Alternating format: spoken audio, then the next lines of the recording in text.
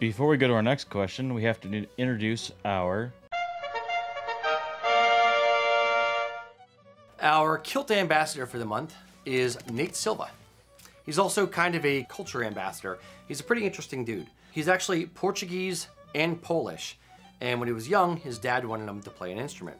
At age 12, he discovered the bagpipes, and they just kind of spoke to him.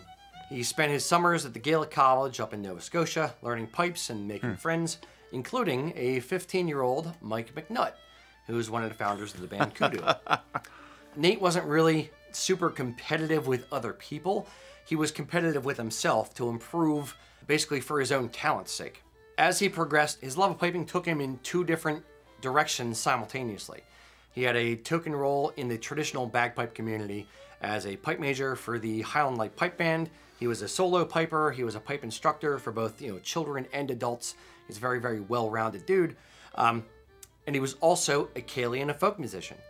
Through his friendship with Mike, he was a frequent guest performer with the band Kudu on the road, and Nate's kind of found a yin-yang type balance with his passion for bagpipes that he shares with audiences across the country.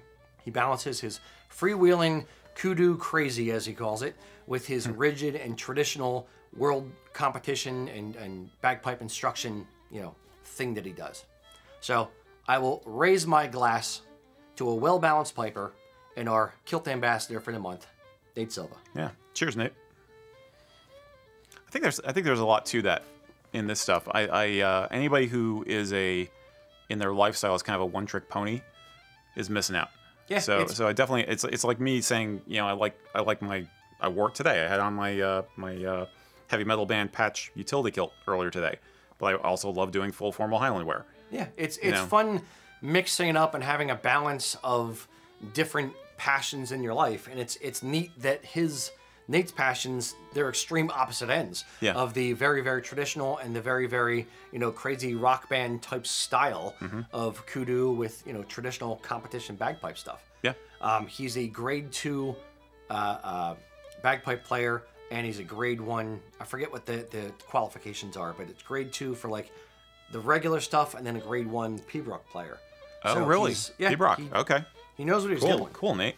I will say that we don't have strict criteria for what makes an ambassador, but I will respect anybody who's trying to teach something to support the culture. And I love the fact that he came to it and he doesn't necessarily have a direct blood relation to it either, Yeah.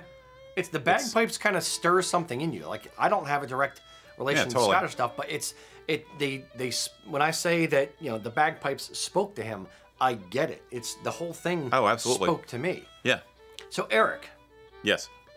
If someone out there in the interwebs wanted to be a Kilt Ambassador out there in Weblands for USA Kilts, how would they do that? How would they do that? How would you do that?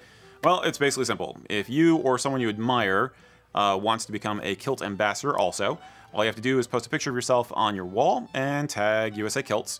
That's basically @ USA Kilts. And you can also send us an email to back that up to sales@usakilts.com. Yep. And if you're watching this on YouTube or Twitch, whatever socials you do, put it on your socials and tell us about it.